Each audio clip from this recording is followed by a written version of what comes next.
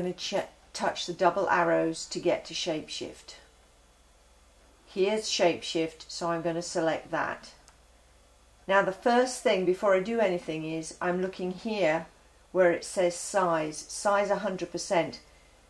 With that it means the whole pattern will be changed. I don't want that. I only want to change a little bit of the pattern, so I'm going to change the size down to, let's try 10%. Now to test what size that effect circle is going to be, I usually touch off to the side. That looks good. So now I'm going to zoom into here and the camera will focus on that, and then we'll see what shapeshift does. Okay, so when I put my stylus on the screen, you can see the green circle, the effect circle. Anything that's inside that circle will move, will be changed.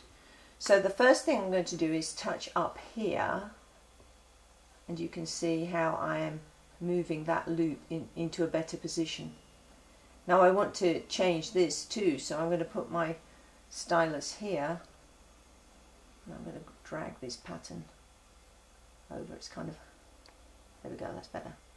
You can see how I'm moving it in, and I'll move this down a bit, and so now the pattern fits inside the block much better. Now I'm going to pan over to the other side of the design, because there's a bit here I want to change to.